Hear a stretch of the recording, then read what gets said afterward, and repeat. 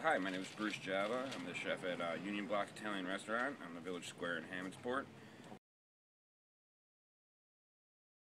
We're an Italian bistro.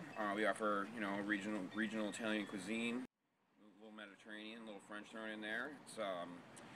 It's a pleasure to be here. The restaurant's been open about 4 years. I enjoy having lots of connections for meat, seafood, produce, herbs, spices, garlic, anything you can name you can find around here, which is nice. I enjoy it because you get to meet a bunch of different new people that really that's their livelihood is raising cattle or chickens or farming, and that's their income, and being able to be a purchaser for a restaurant as the chef.